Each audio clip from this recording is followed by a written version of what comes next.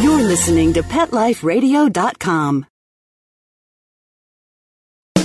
Welcome to Animal Rights on Pet Life Radio. This is your host, Tim Link, and I'm so glad you're joining us today. My special guest today is New York Times bestselling author Susan Wilson.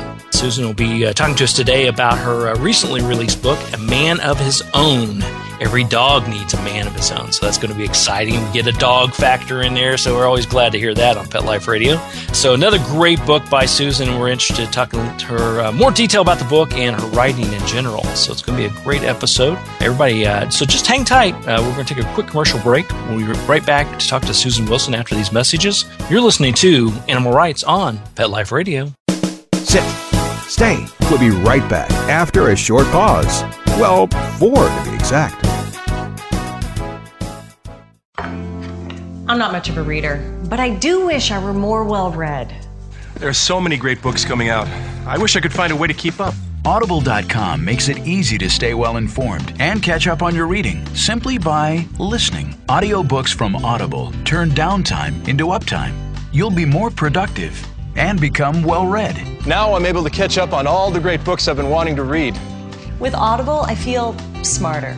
Pet Life Radio listeners, try Audible.com now and get your first 30 days of Audible Listener Gold membership plan free. And get a free audiobook. Choose from over 100,000 titles. To get this great deal, go to audibledeals.com. That's audibledeals.com.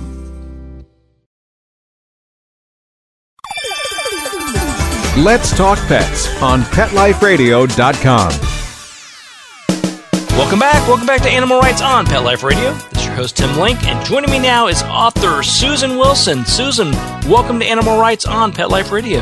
Well, thank you so much, Tim. It's a pleasure to be here. Oh, it's our pleasure. Congratulations on another great book, A Man of His Own. Can you tell us a little bit about the book, the storyline, and we'll take it from there. Well, it's essentially, it could be construed as an historical novel in that the bulk of it takes place immediately before, during, and after World War II. What the key players are Rick Stanton, who is an up-and-coming baseball player with designs on finally making it into the major leagues, and his new bride, Francesca, and their dog, who is Pax. Pax is a dog that Rick found in an alleyway, and who was his, chief companion until Francesca. And along comes World War II. Rick goes off to war. Francesca is left with Pax, and they form a bond, but that bond is upset when she and Rick together decide that the best use of Pax is for him to become a war dog. And that circumstance introduces Pax to another human character, and that is Keller Nicholson, who is kind of had a tough life. He's a young man. He has been in reform school. He's been essentially made to be slave labor with a crusty old uncle who's put him to work, and he sees the war as a way of getting out of that. And whereas Rick sees it as an interruption in his plans, and Pax sees it as, what the heck is going on here? But Keller and Pax then form a bond. So we now have, basically 4 characters. One of them is Dog. And at the end of the war, it is time for Pax to come home, and Keller is absolutely crushed that he now has to give this dog back. The circumstance, however, is that Rick comes back from the war. Not only are his dreams shattered, but his body and his soul and his spirit, and he is struggling. And when Keller comes back with the dog, they invite him to stay on as an aide, and there becomes this sort of love triangle with 4 characters, and that is, Keller and Pax, and Francesca and Rick and Pax, and it just goes around and around. So that's sort of the essential part of the story. Yeah, so a lot of dynamics there, a lot of twists and turns in this novel as well. Yeah, absolutely. So as a writer, how do you go about coming up with, writing this book? I mean, compared to your other books that you've done, I mean, how do you sit down and get this idea and frame it around events and people? Well, I think the key thing is it took me about 3 tries to actually figure out what the story was that I wanted to tell. Which is not unusual for writers. I think you often go in thinking, I'm going to write a story about X, Y, and Z, and you find out that actually the story you're writing about is about A, B, and C. But I always did have these characters, and the heart of it is actually why PAX has gone to war. And I think the interesting thing about that was kind of a random discovery on my part, is that war dogs during World War II were not bred for it as they are now. They were pets. They were the farm dogs. They were people's companion dogs. And a call went out for their volunteering into the service by an organization called Dogs for Defense. And when I discovered this, that these dogs were actually people's pets that were volunteered, donated, I thought that is the story right there. I mean, how do you do something like that? How do I take, my terrier and say, okay, now you're my pet, get off the couch, you're going to war. And it was just a fascinating detail that really was the nugget of the story, the nugget of the idea of the story. Yeah. How do people do this, and then what happens afterwards? Yeah, well, I was just listening to my terriers barking downstairs. So I'm thinking, wonder when the next war is. No, just kidding. Yeah, no, I've thought about it myself with mine. Like, hey, come on. Yeah, they always wait till the inopportune time to start barking too. Yes, they do. That's fascinating. So how does the characters in the book, how do they make that decision? Do they view it as a patriotic type thing to do? Or, I couldn't imagine that in today's society. Yes, I think that's exactly it. In today's society, we can't imagine it. We don't even call ourselves owners, much less masters anymore. We are pet parents. But during the period of World War II, I think the thing that we have to keep in mind is that the war effort, and I always picture that in capital letters, was so critical. And people were just sacrificing right and left. And they really did want to help in any way that they could. And that, went from, women going into the workforce to collecting tin cans, to saving grease, to, everything. They didn't have much. They were on rations, ration stamps, and had, you used up your gas allotment. You didn't get any more gas. You had to wait. And I think that we don't really understand sacrifice in this culture now. But to answer your question, it was I'm sitting here looking at it from, 21st century eyes, and I'm putting myself in the place of two people. First of all, Francesca has sent her husband to war, and now she thinks she's got to send her dog, and it's extremely difficult for her, and she, really struggles with the idea. But at the end of it, her husband, who is in the middle of the conflict, says, this is the right thing to do, and they do it. And, the good news for the dogs that were volunteered is if they survived, they went home. Just like veterans, they went home to their families if they wanted them back. Exactly. We're in today's situation where they're not sort of volunteered, they're bred into it, like you'd mentioned, or trained into it. They don't always come back. They don't. I know.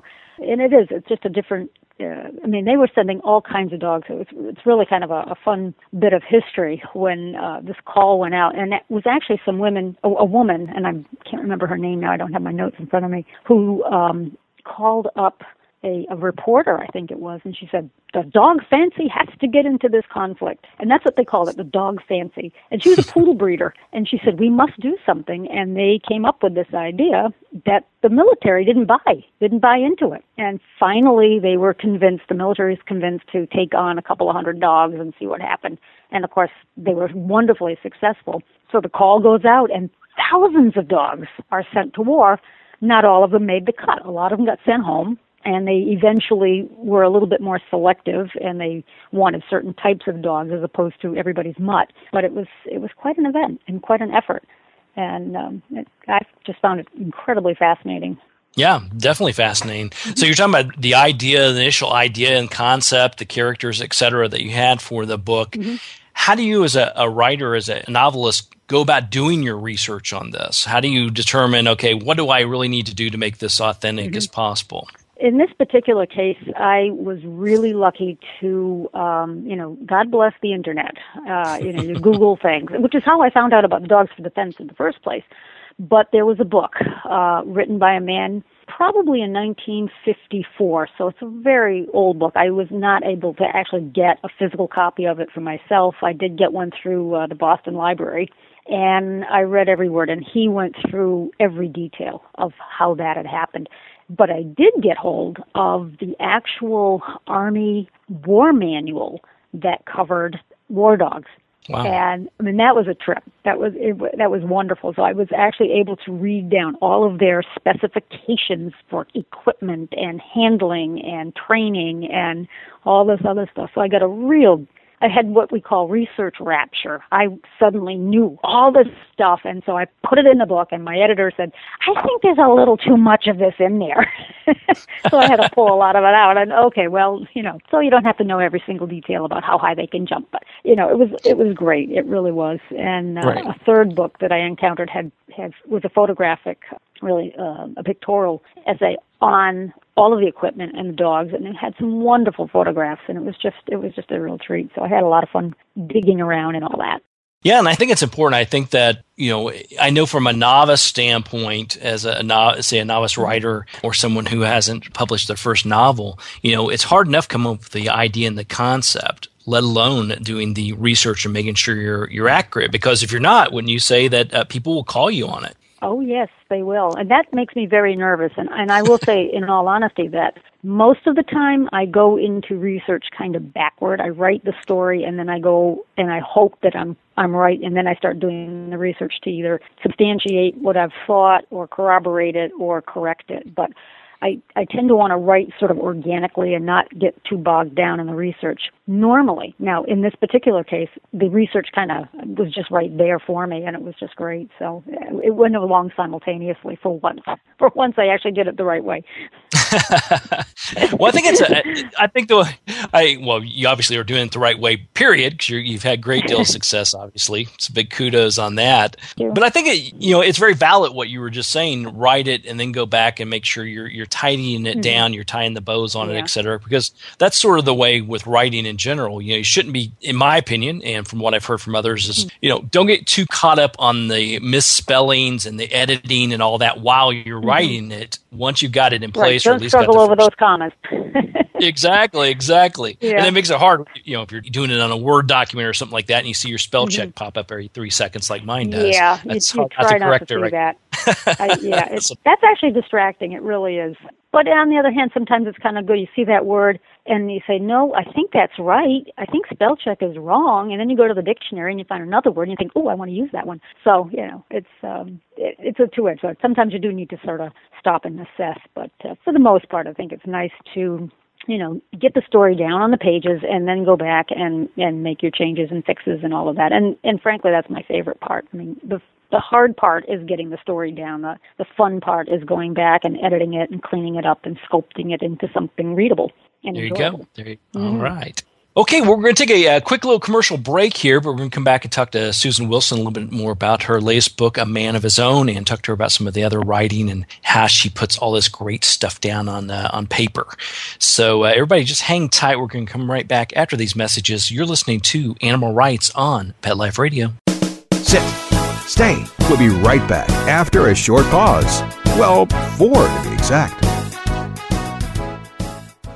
Swipe It's a revolutionary new product that literally wipes away cat hair from virtually any surface.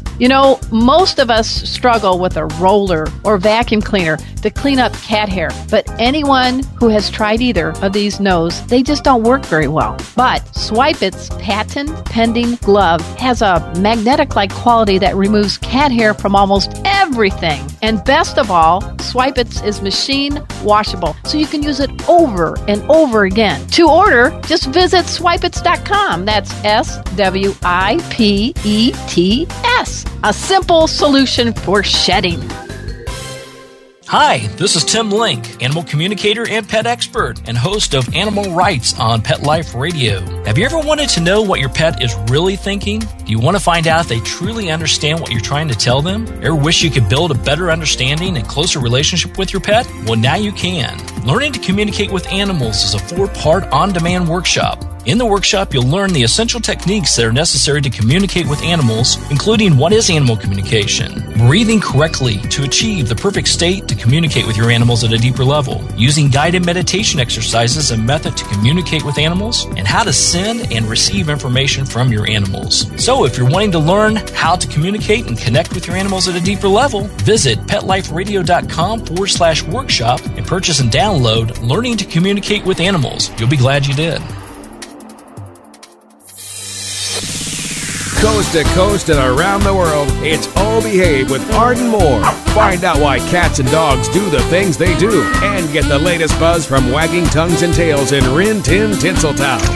From famous pet experts and best-selling authors to television and movie stars, you'll get great tail-wagging pet tips and have a fur-flying fun time. All behave with America's pet edutainer, Arden Moore. Every week on demand, only on PetLifeRadio.com.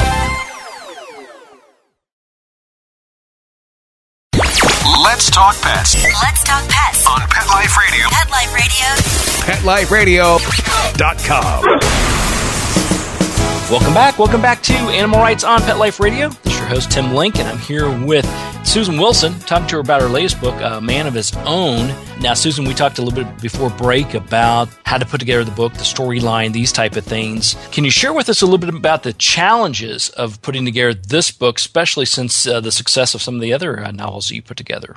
This is a book that really struggled in some ways because I knew sort of what I wanted to do, and I actually started off with a book that looked like it was going to be a retrospective of a man who is an elderly man on the floor waiting for either rescue or death, and his retrospective of his life. And I piled through quite a number of pages of that, and I had a whole host of characters and all, and it just wasn't quite working. I mean, I knew he wanted to be a dog handler in World War II, and he'd have this, this memory of this dog, but it just wasn't catching. And so that was one of the challenges, was sometimes even though you fall in love with your words, the story's not there. And that kind of was where we were. It was just not working as too much retrospective. And the characters were not building. And so I stopped and I thought, you know what, we gotta do something else. And it sounds a little trite, but the Rick Stanton character was going to be an extremely minor character. He was actually possibly going to already be dead at the beginning of this book. And then he took on a life, and he's the one who found the dog. And, it was just one of those strange writerly happenstances where you're working with you're kind of barking up the wrong tree, and when you turn around, there's the real one. And that's kind of how the challenge was, to actually abandon a good chunk of book and just, start all over again. And once I did that, once I recognized that the actual character who needed the most attention was a minor character, it flew. I did it in about 3 months after having worked on it for about a year. Wow, so you worked on it for about a year, but it took 3 months once it took hold just to get it done, because you had the right piece. Turn it around and say, rip that out, throw that away, get rid of this character, change this character's name entirely so that I've got a new vision of him, and go from there. And it worked. Wow, very nice, very fascinating. So, as a New York Times bestselling author, you've had great success with your previous novels, One Good Dog and The Dog Who Danced. How do you build on that success? How do you take that and keep that momentum going? You pray a lot. You hope it. No, in all seriousness, I mean, it is a momentum, and I think any false step I make is going to lose the momentum. But I think it's building a fan base, to be kind of blunt about it, readership. And I feel exceedingly blessed to have met, through contacts through the website and through Facebook and all of that, a host of people who really love the idea of these stories, and I'm just hoping that they remain faithful to me and continue to enjoy it, or let me know if I'm not doing a good job. I mean, that's okay too. Let me know if I'm not, sustaining that kind of momentum. But it's a wonderful thing. I mean, it happened by chance that I've found this genre, and I'm loving it, and it's a lot of fun. And I'm, like I said, I really do appreciate the steadfast loyalty of many, many, many readers who are usually, typically dog lovers. I will say that's the largest group that I know of, but also people who just enjoy a good yarn, as a friend of mine used to say. There you go. That makes sense. And you do a great job with that. Well, thank you. So tell us about, you mentioned your terrier. You got to give us names and examples. Oh. How many My terrier friends around. Yes, she is we don't really know what she is. She looks like a giant Jack Russell or a miniature wolfhound. We can't just quite decide what she is. She's a white and black terrier hound mix, probably. That I can't say I rescued her because she had never suffered. She was born in the shelter and then shipped up from down south to a local shelter, and she was available, and it's been going on, it's 11 years now with her, so she's rules the roost, absolutely rules the roost. There you go. So. Does she try to be your muse, or does she force you to get away from the computer every once in a while to get outside? She does. She has an inner clock that is wound tight. And I will go up to my desk at a certain hour with my coffee, and she has a bed in my office, and she goes right to bed. And I can work. I can go back up and down, get more coffee, whatever. She just stays in the bed. And then at 11 o'clock, she gets up, and she goes over to me, and she sits there, and she does that, nose down, eyes up thing, where she just stares at me. And if I don't pay any attention, her nose goes under the elbow, and she flips my arm. And if I don't pay any attention, she starts butting me with her paws. She just says, "It's time. It's time for the walk." And so okay, I'll go. And we do our mile and a half or whatever it is. There you go. She's funny. I mean, it's like, okay, it must be 11. Bonnie's sitting there staring at me. 11 o'clock around the dot. So it gets her exercise, but it also gets you up and gives you a little mental break as well. Yeah, absolutely. And sometimes it's the best part of my day, although today it was raining, but we did it anyway. That's right. Rain or shine, we had monsoons down here in South today, so it was not a pleasurable day, especially when you get two schnauzers who really prefer not to be in the rain. So it was a challenge. Yeah. Schnauzers are great. I have a friend who has a little schnauzer. Just got a schnauzer puppy to go with the other one she has, so they're great little dogs. Oh, boy. Well, there's a lot of sleepless hours right there for sure. Oh, goodness. Well, Susan, once everybody picks up a copy of A Man of His Own, once they read through it and everything, what do you hope they walk away with? I would say, I hope that they walk away satisfied. They close shut the book and say, that was a good story. I related to those people, or I at least believed that they existed, and also maybe think a little bit about how, the sacrifices of our forefathers, so to speak, during that conflict and on through current day.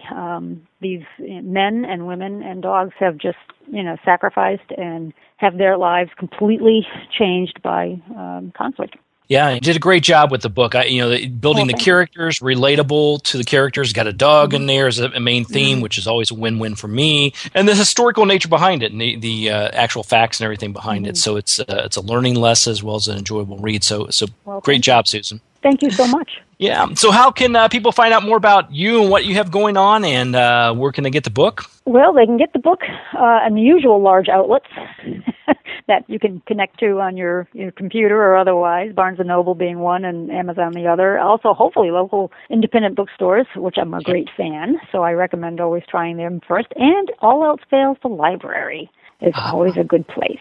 Yes. Everybody pick up a copy of the book, A Man of His Own. Follow Susan Wilson, everything going on there. And as you mentioned before, I'm assuming you're on Facebook and all the wonderful sites. I'm on Facebook. Yeah, Susan Wilson Author, I think, is how you have to find it. Or I think if you just, I don't know, I've never done it. And I also do have a website, which is SusanWilsonWrites.com. Okay, everybody, great. So check out SusanWilsonWrites.com or go to Susan Wilson Author on Facebook. Pick up a copy, go to your local stores, go to your independents, order it online. You guys are going to be really satisfied. Another great job, Susan. The book's called A Man of His Own, a wonderful novel, and it was a pleasure talking to you. Oh, it's always a pleasure talking with you, Tim. That's great. All right, well, we're going to come up to the end of the show here tonight, but I thank everyone for listening to Animal Rights on Pet Life Radio. I want to send a big special thank you to our sponsors and producers for making this show possible. To find out more about me, Tim Link, and the other guests I've interviewed on the Animal Rights Show, you can go to Pet Life Radio. It's PetLifeRadio.com, and you can download the episodes and listen to all the wonderful interviews. And while you're there, check out the other wonderful hosts and shows on Pet Life Radio. It's PetLifeRadio.com. If you have any questions for me, comments, or ideas for the show, you can send me an email. You can send me an email at tim@PetLifeRadio.com. It's tim@PetLifeRadio.com, and I'll be glad to answer your questions, entertain your comments, and bring on the people you want to hear from the most. So until next time, write a great story about the animals in your life, share it in a blog, article, or in a book, and who knows, you may be the next guest on Animal Rights on Pet Life Radio. Have a great day. Let's Talk Pets, every week on demand, only on PetLifeRadio.com.